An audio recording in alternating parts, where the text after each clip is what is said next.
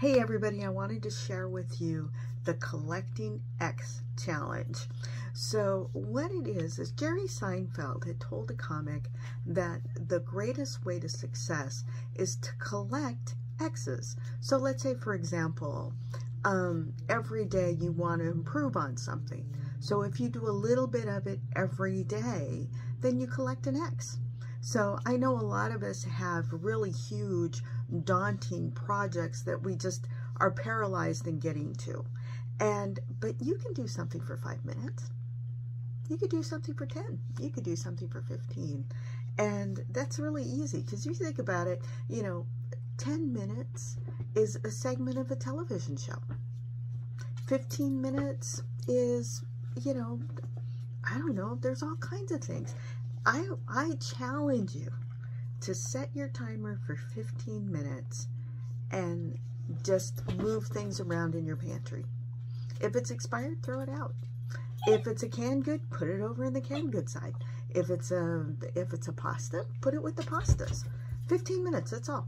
15 minutes. Put your timer on for 15 minutes and you'd be amazed at how much you can accomplish in 15 minutes. So that's the whole point of the X Challenge. Collect X's. So as I mentioned, my goal is I know that I have to improve my walking stamina. And because I know that coming up, I've got a big walking thing coming up. And so I need to be able to walk. A lot of times I barely hit 2,000 steps a day. And I know you're supposed to do 10,000, okay? So I can walk for 5 minutes. I can do 100 steps. Only takes me a couple of minutes. So if I do 100 steps an hour, okay, or if I do 100 steps every half hour, that's super easy to do. You can just stand in place, step, step, step, step, step, step, step, and you can start getting your stamina up, okay? The second thing I'm challenging myself with is I know that fast foods is no good for me. And working nights, I mentally get to the point where I just want crap, please, okay? And then I discovered QT is open and their kitchen's open 24/7. That's not a good thing. Because, I could eat a lot of really, really bad for me food. So my goal is no meals through the drive-thru. With the exception of my Dunkin' Donuts, I can get my coffee because I get free coffee every Monday. So I'm allotting myself my free coffee every Monday. But my goal is to just not have any food from any fast food places. They are full of preservatives, they're full of salt, they're full of sugar, they're full of fat, they're full of things that aren't any good for you. So why are you eating that stuff? Because if you think about it, you go to the grocery store and a pound of hamburger is $2.98 or $3.98 a pound. And you get a quarter-pound burger. What quality is that hamburger in that dollar burger you're getting at Burger King? You know what I mean? So think about that. So the 10 wall push-ups that I'm shooting for every day, because I need to build my upper body strength, I can do 10 wall push-ups. Next week I might boop it up to 15 or I might add something else, but just for this week I'm shooting for 10 wall push-ups a day. Now, in regards to my supplements, because of my surgery, I don't get the nutrients from what little I can eat. So I really need to supplement.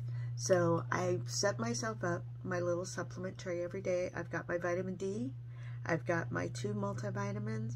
I got my 2 vitamin C's and a calcium, magnesium, zinc combination. And I really need to take my supplements. So I put them out in a little bowl so they're in my line of sight, and I make sure that I take them, and I give myself an X for taking my vitamins because that's important. Then the next thing is to meditate every day. And if it's, meditation isn't your thing, then prayer or just being quiet. Like, quiet your mind. Don't turn on the television. Don't have your phone on. Don't look at the TV. Don't look at your computer screen. Don't have a conversation. Just sit there with a clear mind. Breathe if you need to. Breathe in, breathe out. And just calm your mind.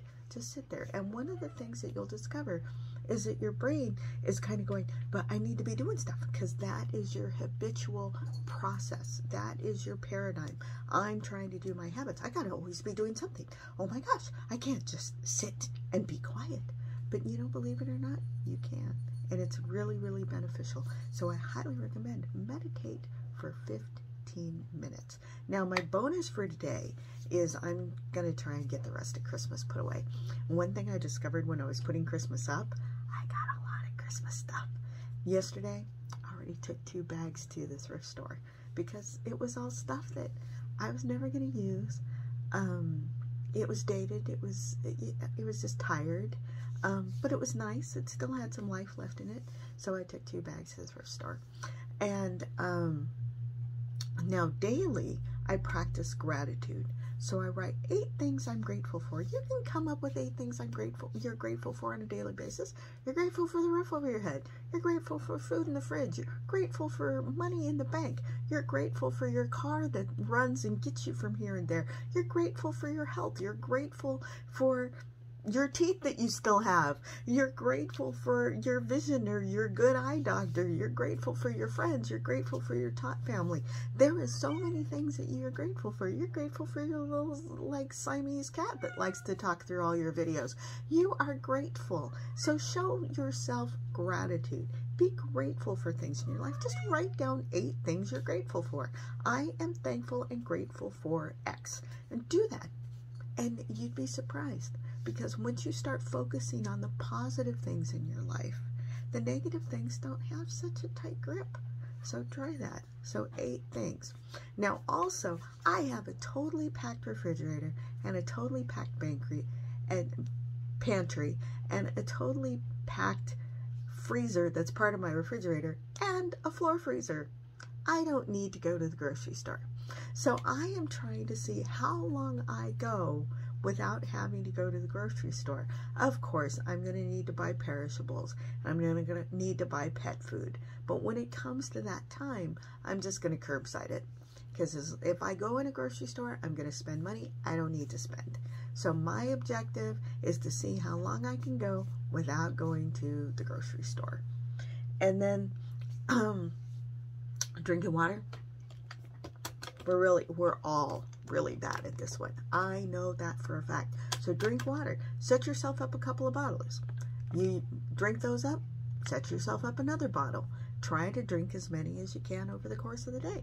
Make yourself a note. Collect data points. Because data points are something that you can look back on. So kind of like when we talk about doing our food charts. When we do our food charts, we see, oh, every day at 3 o'clock I like something salty. Is that a habit? Then it's something that needs to be broken. If every day at 3 o'clock you want something salty, why don't you try, I don't know, boiled carrots instead, with a little bit of salt on them, versus a big old bag of chips that's got preservatives and it's got all kinds of stuff that's not good for you. So it's not going to kill you to eat carrots. Carrots are really good for you. And remember that if an apple doesn't look appealing, you're not physically hungry. You're mentally hungry. All right. So anyways, so that's it.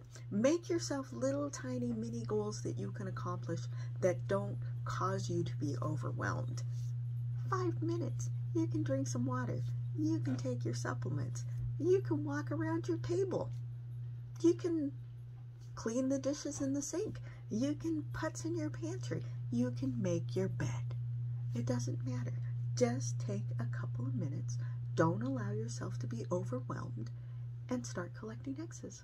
So I'll keep you posted on how this is going, and my goal is to collect as many X's as I can until I kind of mess up on an X. So anyways, I'll keep you posted, but that's the collecting X's. So collect some X's and let me know how you're doing. All right, don't forget, I love you. We'll talk to you later. All right, bye-bye.